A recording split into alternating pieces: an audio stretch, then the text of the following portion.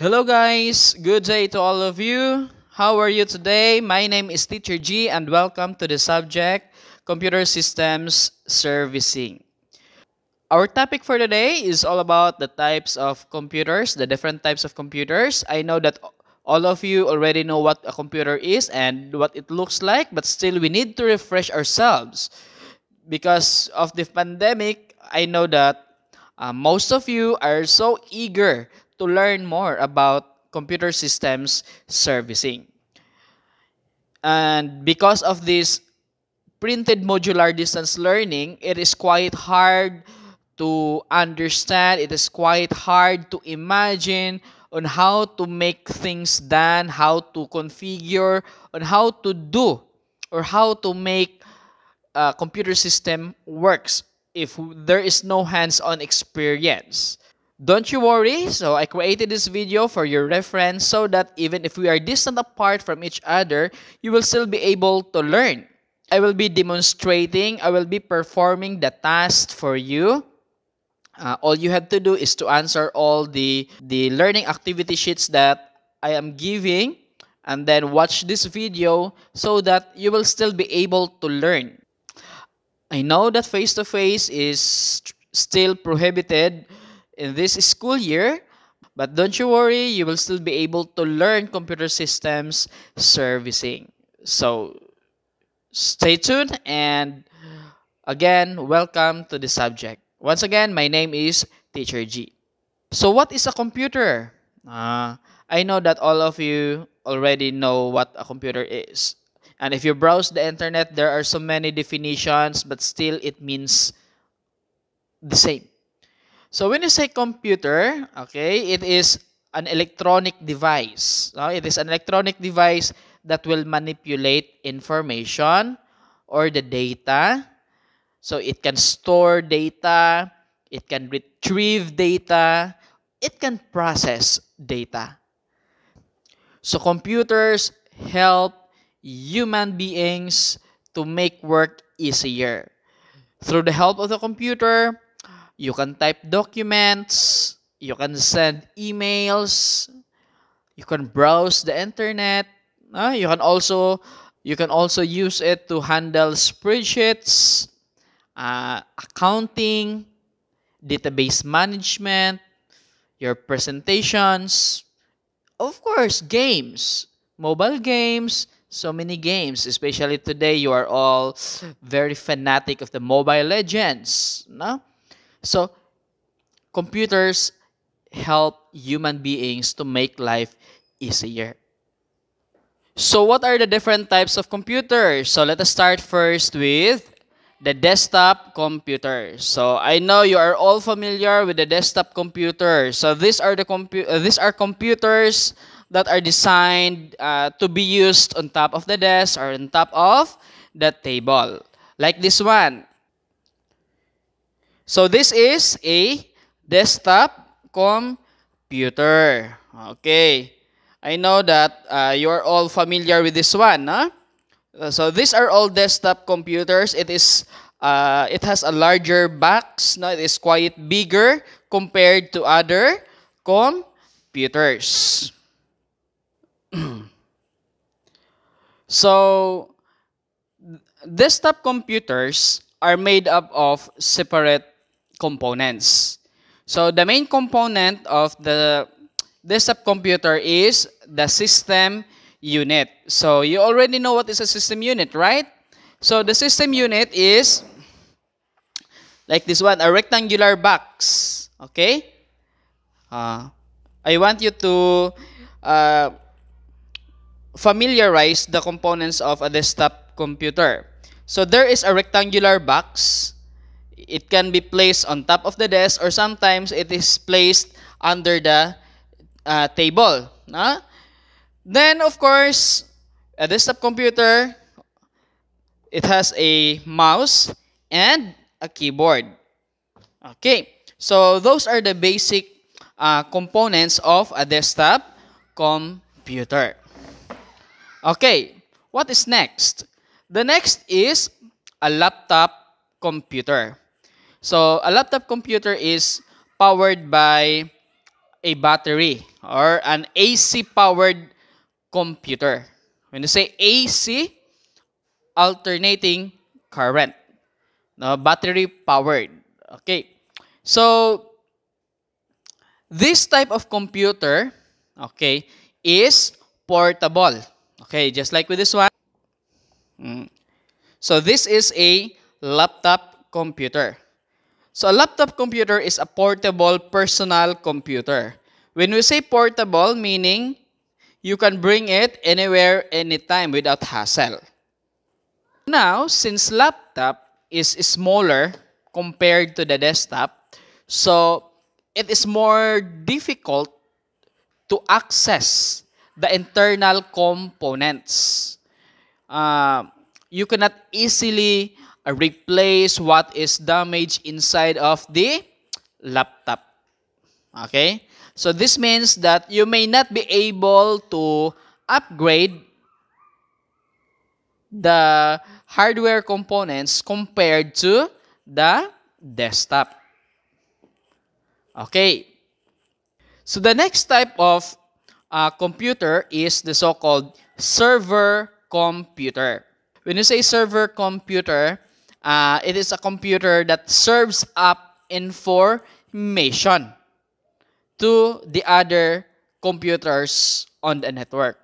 Meaning that a server computer is something like a storage computer of data, where this is the server computer and this is the other computer, the other computer, the other computer. They are all connected. They are all connected to the server, where the data of this computer, the data of this computer, the data of this computer are all stored into the server. Okay, did you get it? Again, the server computer will serve information. So meaning you can get information from the server to the other computer, or you can save information from your computer to the server. Okay, so server play an important role in making the internet work. So just like with Facebook. One of the best example of this server computer is the Facebook server. Okay. So imagine you are here using a computer. So you are signing up your Facebook account, then you are saving that information not in that computer, but you are saving that information into the server of the Facebook. You sign up here, but the data is saved into the server. The next day, you are not using this computer anymore. You are using another computer. You logged in your account. At this point, from this computer, you are getting information from the server.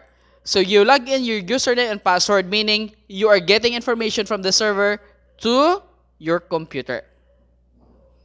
Then from time to time, you upload a picture. That picture is uploaded back to the server. The next day, you are using another computer. You logged in, getting the information from the server. Then the server gives information back to your computer. You upload a video, and that video is now saved again back to the server. And you use another cell phone, another device. You logged in from the server back to your computer. You can still watch your video. That is the purpose of the server. Okay? So it plays an important role in making the internet work. So this is where the web pages are stored. Everything that you click on the internet, it is stored in the web server or in a computer server. The next type of computer, the other types of computer, we have the tablet computers. So of course, all of you, you have your tablet computers, na? So they are touch screens. So they are touch sensitive screen for navigation. So the tablets, it doesn't require a mouse or a keyboard, but it is built in one tablet. Okay? So tablet PCs or tablet computers are more portable compared to laptops, but it is quite smaller than the laptops. Okay, next is a mobile phone. That is also considered as a computer. Because mobile phones today, the smartphones today, can do a lot of things that that a computer can do. So they are also considered now as a computer. If you can if you can type or if you can work on word processing on the computer, smartphones today, there is also a word processing like Microsoft Word, Excel, PowerPoint. Computers, uh, cell phones today can can also do what a computer or a desktop or a laptop computer can do. So cell phones today are considered computers. Next is game consoles. So game consoles is specialized. It is a specialized kind of computer that is used for playing video games. So like a PlayStation, the Xbox, the Nintendo. No, all of those manipulates data, process data. So it is also considered as a computer. Okay. Then the next one is the smart TV. So conventionally, TVs are just only for viewing, no, connected to a DVD or a CD player. Then you can watch movies. You will be entertained by the CDs inserted. But smart TV is different from those conventional TVs. So smart TV uh, can also access now to the internet. If your tablets can browse the internet, if your cell phones can browse the internet, if your desktop computers can browse the internet, if your laptops can browse the internet, then smart TV today can also browse the internet. That is smart TV. Okay, so another type of computer is the smart TV. So smart TV, it looks like the conventional TVs, but it has more functionalities compared to the old ones. So as you can see in the back panel of this smart TV, it comprises of several ports where you cannot see these ports from the old TVs. So as you can see in the back panel of the smart TV, you can see lots of ports and connectors. But one key feature of this smart TV is this RJ45 port or the LAN port where you can attach or you can connect your UTP cable directly connected to your modem in order for this smart TV to access the internet. So smart TV is also the capability of accessing Wi-Fi signals in order for this TV to access the internet. So that is why um, it is considered as another type of computer because what conventional or what computers can do. Example, for the desktop computers, if it can access the internet, if the laptop can access the internet, if your cell phones can access the internet, or if your tablet computers can access the internet, well, smart TV can also access the internet. So this is considered as one of the types of computers. Okay. So those are the basic types of uh, computer. There are a lot more. There are a lot more types of computers that are now in the market. But we are just talking the few because these few items are visible to our localities. There are two main styles of computers. One is PC or the personal computer, and the other one is the Mac or the Macintosh. So, please be careful. Baka mapahiya tayo. When you saw a desktop computer, say for example, a desktop computer, do not directly say that, oh, there's a PC. Type your document in that PC. Be careful of that one. Because if someone hear that and that person knows that it is not a PC, then they will laugh at you. So in order for us to identify that that computer, that desktop computer is a PC, when the operating system running into that computer is run by a Microsoft Windows operating system, then that is a PC or a personal computer. But if that desktop computer or if that laptop computer is run by a Macintosh operating system or the Mac OS, Mac operating system, then it is not a PC. It is a Mac computer. It is a MacBook. A MacBook or a Mac laptop. Okay? PC, Windows operating system. Microsoft Windows operating system. Mac, Apple. Made by Apple company. So it is operated by the Mac operating system. So I hope you learned something from this discussion. So at least you learn a little bit of this information that these are the common mistakes by many. Okay, especially in our localities, that when they saw a desktop or a laptop computer, they will directly say it's a PC. Again, you can say it is a PC when it's operated by an operating system made by the Windows, Microsoft Windows. But when that computer, again, is run by a Mac operating system, it is manufactured by the Apple, then that is not a PC, that is a Mac computer. A MacBook.